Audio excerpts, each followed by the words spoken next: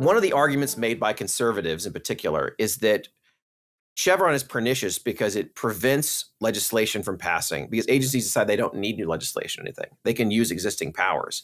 And when one of the by the way, it's like when you hear Gary Gensler say, or even Jay Clayton, like, all tokens are securities. I've never seen a token that's not a security. That's effectively what they're saying. Yeah. Like, we already have the laws. Well, yeah, he would explicitly say that. Gary Gensler said we don't need any new laws for crypto asset securities. We have the Orange Grove Howey test from 1932. He said that many times. And this is what happens, right? Justice Sonia Sotomayor is talking with the plaintiff's lawyer, Paul Clement, great lawyer. I think he was former Solicitor General, which is like the top appellate lawyer in the government, and asking him, you're talking about gridlock from Chevron. What do you mean? And he said, no, what I'm saying, I'm quoting now, is Chevron is a big factor in contributing to gridlock. And let me give you a concrete example. I would think that the uniquely 21st century phenomenon of cryptocurrency would have been addressed by Congress.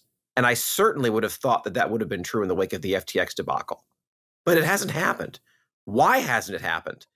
Because there's an agency head out there that thinks that he already has the authority to address this uniquely 21st century problem with a couple of statutes passed in the 1930s.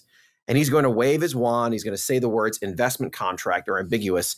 And that's going to suck all of this into my regulatory ambit, even though the same person, when he was a professor, said this is probably a job for the CFTC.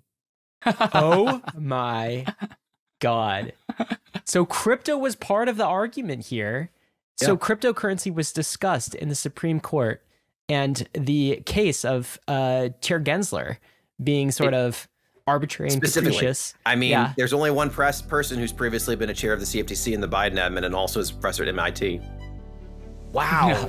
To continue leveling up your crypto game, then you need to get on the Bankless newsletter. It's the world's most popular crypto email and is completely free. Just click below to sign up.